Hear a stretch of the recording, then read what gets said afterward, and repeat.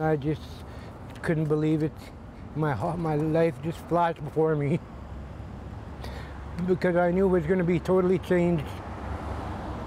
Daryl Caldwell has been living with HIV for 7 years. He comes from Cote First Nation in Saskatchewan, where HIV rates are 11 times higher than the national average. A lot of these people are covering up sexual trauma, so they turn their way to the bottle or to the needle.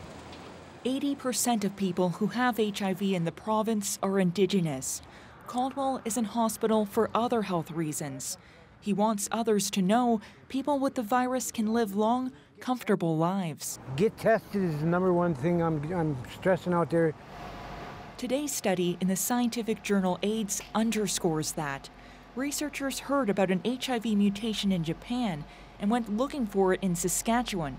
They found it, especially but not only in the Indigenous population. We're all humans. We all share the same gene pool.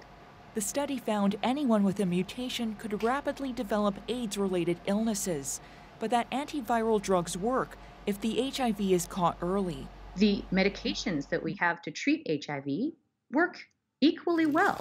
Cookers. It's just the usual, yeah. Water. Okay, there's filters and a container. Yeah. At this harm reduction agency in Regina, they exchange more than 6,000 needles each day to prevent the spread of HIV.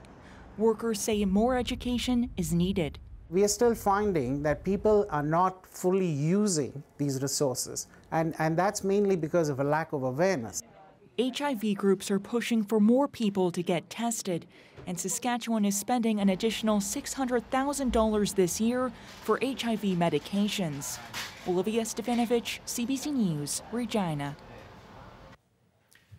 About 75,000 Canadians have HIV, but 1 in 5 don't know it, which makes transmitting the virus much more likely.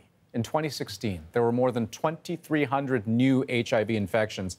That's up more than 11% from the year before. And Saskatchewan has the highest diagnosis rate, more than double the national average. And Nova Scotia has seen 16 new HIV cases in the first 6 months of 2018. That's usually what the province sees in an entire year. Now, it's unclear what's caused the jump, but it's prompted the province to take steps. It's expanding access to pre-exposure prophylaxis, or PrEP. Jurisdictions that fund the medication have reported a 40% decrease in new HIV cases.